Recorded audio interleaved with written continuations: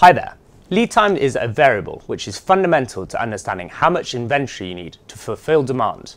However, it's often a factor which is overlooked by many companies, with many instead focusing on inventory forecasting. Today on LokadTV, we're going to understand exactly why lead times are so important to business success, and also discuss why, if you don't take them seriously, you might as well use a random number generator when it comes to forecasting. So Joannes, I think this is probably one of the more simplistic topics we've kind of talked about on LokadTV.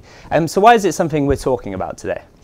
So yeah, I would say lead times is maybe not the elephant in the room, but something slightly smaller than an elephant. Let's say the horse in the room that gets ignored. The elephant in the room that is ignored is just the probabilistic nature of the demand forecast itself. So there is uncertainty on demand and you have to deal with it. But the horse in the room just next to the elephant is the fact that the lead times also has some uncertainty and also need to be properly forecast. So why is that? Well, lead times, it's much more, I would say, technical. It's not very complicated, but you need to be, I would say, to be aware of the fine print of your supply process. So you need to know exactly what is happening production side. You need to know what is happening in terms of transportation of transport. If you have several transportation options available, such as transporting your goods, by sea or by air, you need to be aware of that, and that has a factor that has an impact on the lead times. So it's a lot of small details, and you need to pay attention to the small details so that it's so that you get, I would say, a correct modelization or correct understanding of the situation. And maybe also it's not as glamorous as focusing on future demand, but the reality is that because the lead times have pretty much kind of a linear effect on all the inventories that you need to manage. Roughly speaking, if you have lead times that are twice as long, you need stocks that are twice as large. It is frequently an element that is, I would say, underestimated, again, because it's more technical, I guess. Okay, and you sort of mentioned there about the complexity of the approach. What's sort of the first step someone should take if they wanted to improve the way they were approaching their lead times? I mean, first is measurement. I mean, very frequently there is relatively poor measurements of the lead time. Again, it's not, I would say, mission critical to measure the lead time to just operate the supply chain. Sometimes you can do, just let things take as much time as they do, and this is it. But if you want to optimize, you need to have good measurements, and ideally you want to measure things for every single step. You can't be, like, I would say, insanely granular, or in theory you could go into insane granularity of measuring, at every minute over several weeks of time, where was the exact position of a product, so that you're going to have like complete visibility on exactly where those products get stuck. Because the reality is that, when you have like 13 weeks of lead times to get something from Asia, is that most of the time products are not moving. But without getting to this, I would say, extreme perspective, if you can already, I would say, clearly differentiate the manufacturing lead time, the time it takes to transport port to port, the time it takes to transport from port to warehouse, the time it takes once things have been received, I would say, in your warehouse, how much time does it take to have things on the shelves ready to be picked and further served to clients extra. To have all those measurements done properly, and usually we are not talking of millions of measurements, it's like half a dozen, that gives you, I would say, a great entry point to do your lead time forecast and your lead time optimization. Because the first thing that you will realize is that maybe some delays are completely accidental, and that out of your 13 weeks of lead times to import from Asia, you have, let's say, 2 weeks that are just the delay it takes you to reach a decision to know how much to reorder. So that's completely accidental and could be automated away, so that those 2 weeks becomes like nothing. Same day decisions. So let's talk about that variability then. So what are the key factors that are kind of contributing to this sort of variability in lead times? So transportation have itself a bit of variability. I mean, for example, depending on weather conditions, a cargo that is coming from Asia might take a couple of days, that are more or less. So it's not exactly, I would say, super precise. Then, if you have to go through the customs in a port, the customs themselves can add, an extra week of delay randomly. Then you have, before transporting the goods, you have to produce them, and your supplier might have received other orders from other clients, and you have no control over that. So that the workload, I mean, how busy is your supplier at this precise point of time is something that is a bit outside your control. So even if, in theory, producing 1,000 units with a production unit takes exactly 1 week, if this production unit is already busy serving another client, it might take longer. So the production lead time is itself varying because there is your suppliers are not necessarily 100% dedicated to you, etc., etc. So there is many causes that can create, I would say, random fluctuations in the lead times. Okay, so what you're sort of saying there is, instead of taking a whole lead time as one whole thing, we should be splitting it into all its sort of distinct little parts. I mean, does this not add a lot of extra complexity? It does add complexity, but it's also the only way to have, I would say, a reasonable measurement of your lead time. If you want to understand what are your lead times, you need to decompose them into their fundamental pieces. Yes, you end up having maybe half a dozen of, I would say, time segments, the delays to produce, the delays to transport through, maybe from through cargo to the port, the delay to transport by truck from port to your warehouse, the delay to ship from your warehouse to the final client, the delay for you to take a decision on how much you need to reorder, and maybe the delay that you have in between two reorders, etc., etc. So yes, you have to decompose, but the reality is that if you want to have like a reasonable measurements of your lead times, there is no really there is no real alternative. It's not because you decide to ignore the problem that the problem goes away. Okay, but it sounds like with each of these individual factors, there's going to be a lot of uncertainty. With every single one of them, there's a real range of probabilities that could possibly happen.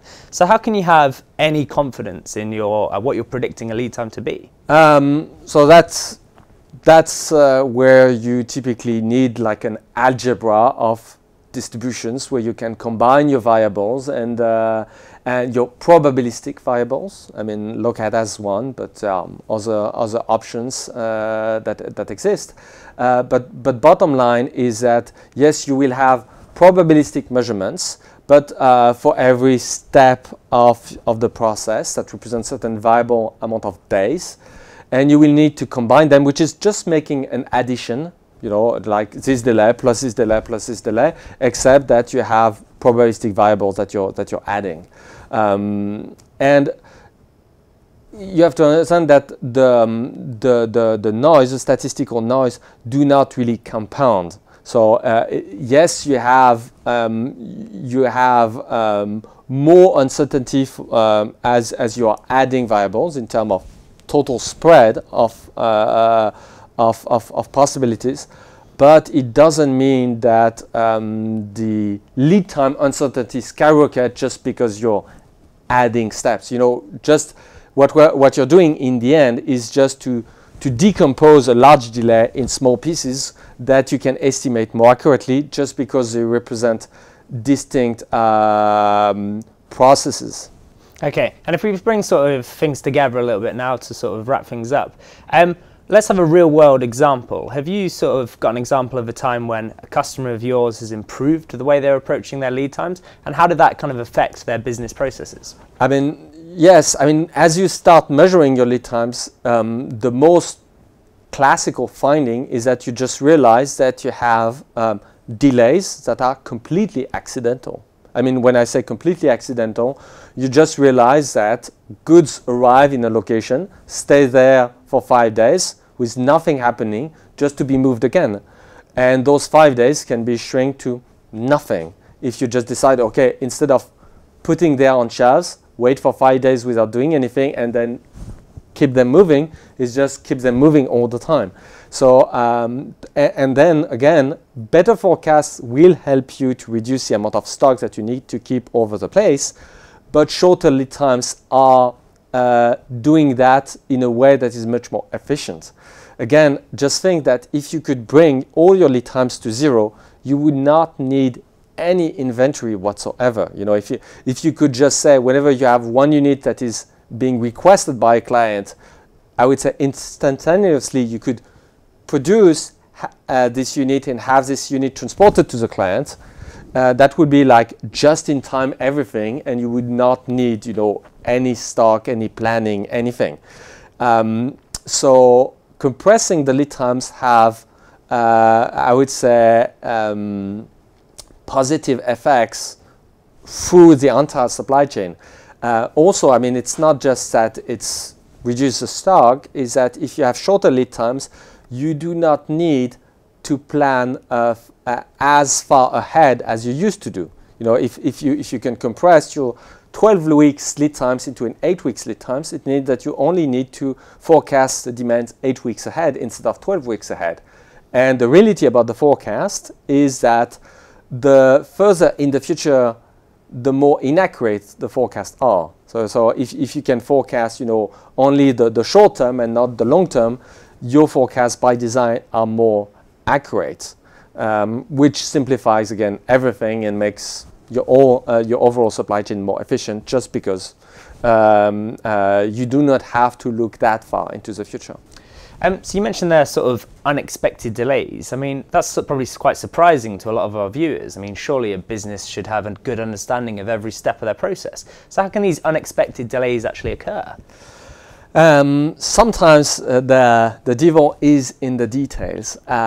Just to give you an example of a warehouse that I visited a few years back, the thing was they were receiving electronic orders for goods to be delivered, to be shipped. And the system was actually, they had inside the warehouse a system that was actually printing the electronic orders that were received. So the idea is that they were print a request and an employee would come, take the request that was printed on paper and go do the picking and ship it. Expensive goods, so it was fairly reasonable to have like a relatively manual process for picking inside the warehouse. But the thing was that the way the printer was set up was the shipment orders that were received would be printed, and then the sheet of paper would fall in a box, and then it would build up a stack of orders. But the thing is that it was the last order that they had received and printed would come on top.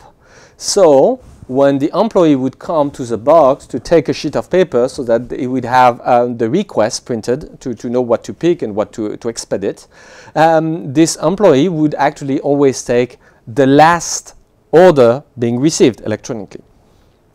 And so if you had a stack, the order that was at the bottom of the stack would stay there until the entire stack had been cleared.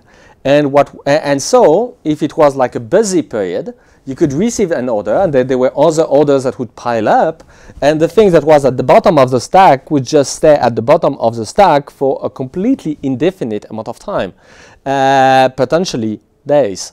And you had to reach a point where the stack had been entirely cleared to expedite the last item. So what was happening was that they had, instead of having like first come, first served, which is like, you know, first in, first out, FIFO, they had LIFO actually implemented, which is last in, first out.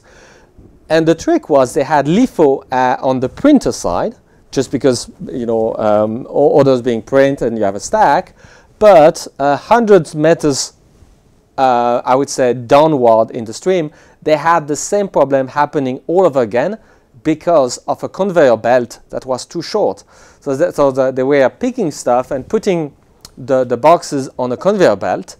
The conveyor belt was manual, so you just push, and it was just something like 10 meters long, and it was too short. So what was happening, the conveyor belt would get full of boxes. And then the employee could not put the box on the conveyor belt. So what would the employee do? He would put it on the ground just in front of the conveyor belt. And then he would go back, pick another box, and come back to his conveyor belt to find that the conveyor belt had not moved and it was still full. So what we would do, he would put the other box on the ground again, and things will pile up. So the employee was ending up having a pyramid of boxes being built, you know, in front of the conveyor belt. And again, as soon as the conveyor belt started moving again, people would take the boxes that were sitting in front of the conveyor belt back into the conveyor belt. But guess what? They would actually start again from the top of the pyramid. And so you had to kind of unstack the entire pyramid that was sitting in front of the conveyor belt to have the box that was the oldest one brought back to the conveyor belt. So they had LIFO once again. So you see, the devil is in the details. Sometimes the small implementation details can generate, I would say, random lead time fluctuations, just because there is like a physical setup that is slightly, ever so slightly imperfect. Okay, so I guess top tip for today: buy a longer conveyor belt and put a hole in the bottom of your box. Yeah, I guess so. So that's everything for this week. We'll be back again next week with another episode, but until then, thanks for watching.